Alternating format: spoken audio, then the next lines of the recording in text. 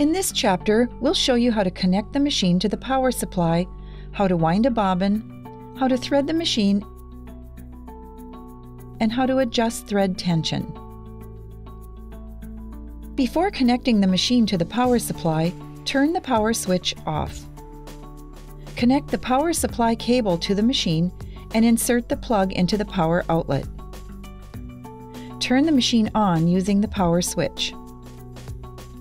After a few seconds, the light will come on and the LCD will momentarily show two icons which indicate that you should not insert USB sticks or switch off the power until the machine has fully booted. Then the embroidery arm will calibrate. When the machine is fully booted, it will automatically display the first of several screens of the built-in embroidery designs. Your machine comes with 4 Class 15 bobbins, 1 in the machine and 3 extra.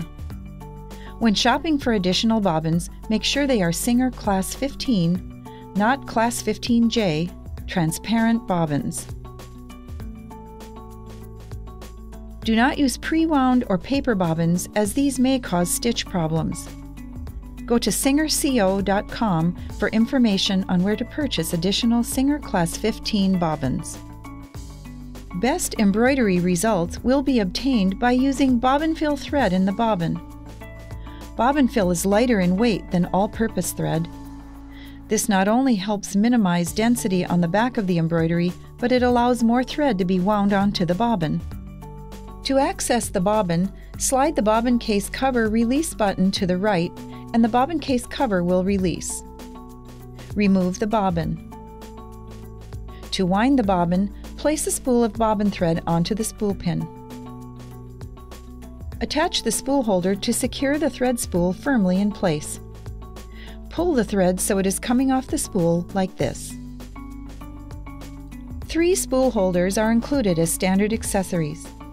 The large spool holders are used with basic thread spool sizes and the small spool holder for smaller thread spools. Hold the thread and slip it under and around the tension disc. Insert the end of the thread through the hole of the bobbin from the inside. Place the bobbin onto the bobbin winder spindle and push it to the right. The LCD screen will show that the machine is in bobbin winding mode. Hold the free end of the thread and then press the Start-Stop button. Stop the machine after the thread has been wound a few revolutions and then trim the thread close to the bobbin.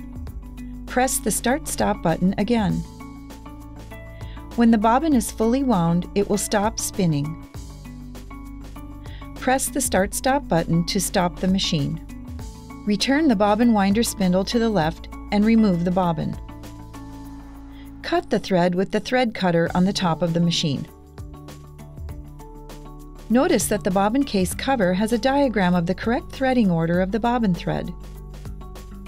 Place the bobbin in the bobbin holder so that the thread unwinds counterclockwise.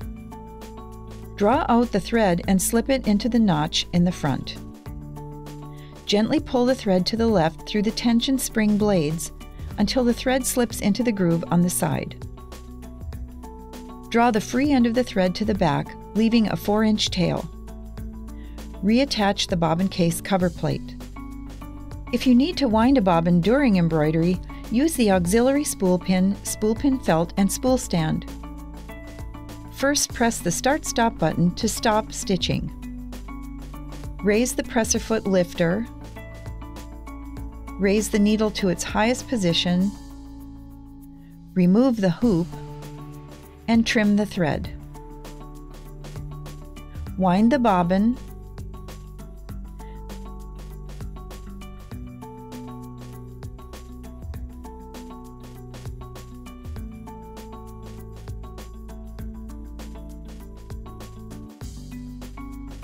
Then return it to the bobbin case and replace the cover.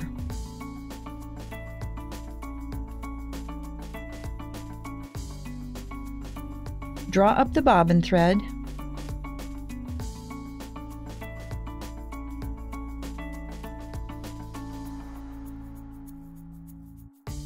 Replace the hoop.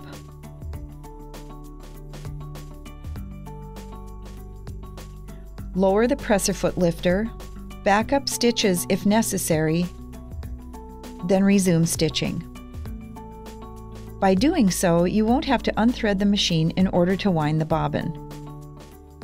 Not only can the auxiliary spool pin be used to wind a bobbin during embroidery, but it can also be used when embroidering with threads or spool styles that tend to feed more smoothly when standing vertically. Use the auxiliary spool pin and base so these threads don't get caught underneath the spool. Use the spool pin that suits the style of thread spool you are using for your project. Place a spool of thread on the spool pin with the thread coming off the spool like this, and set it firmly in place with a spool holder. Raise the presser foot lifter before you start to thread the top of the machine. Now turn the hand wheel toward you to bring the needle to its highest position. Each part of the threading sequence is marked by a number indicating its order in the threading sequence. Hold the thread and pass it under the thread guide. Draw the thread toward you along the channel. Pull the thread up around the guide plate and along the left channel. Slip the thread into the eye of the take-up lever and pull it down along the left channel. Pass the thread through the thread guide on the needle clamp. Push the needle threader lever down as far as it will go. A hook will come through the needle eye from behind. Bring the thread down around the threader guide and under the hook. Release the threader slowly while lightly holding the end of the thread with your hand. A loop of thread will be pulled through the eye of the needle. Pull the tail of the thread through the eye of the needle. To draw up the bobbin thread, turn the hand wheel toward you one complete revolution while holding the end of the needle thread. Pull the needle thread to lift a loop of the bobbin thread. Pass the needle thread and draw it up to the thread holder. It is always a good idea to test sew your design before applying it to your project. Depending on the fabric and type of thread, the tension may be adjusted for optimum results. You can adjust the upper thread tension manually using the tension dial. It is not necessary to adjust bobbin tension as this is preset at the factory. If the thread tension is adjusted properly, a small amount of needle thread will show through on the underside of the fabric. If the bobbin thread shows on the top side of the fabric, this means the upper thread tension is too tight. Reduce the tension on the upper thread by turning the tension dial to a lower number. If the needle thread forms loops and stitches look loose and uneven, increase the tension by turning the dial to a higher number.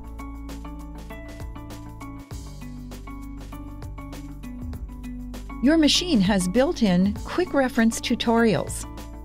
Press the Help button and you can choose from 4 tutorials: changing needles, inserting the bobbin, threading the machine, and winding the bobbin. Select the tutorial you wish to view, then use the page forward and back buttons to scroll through the steps.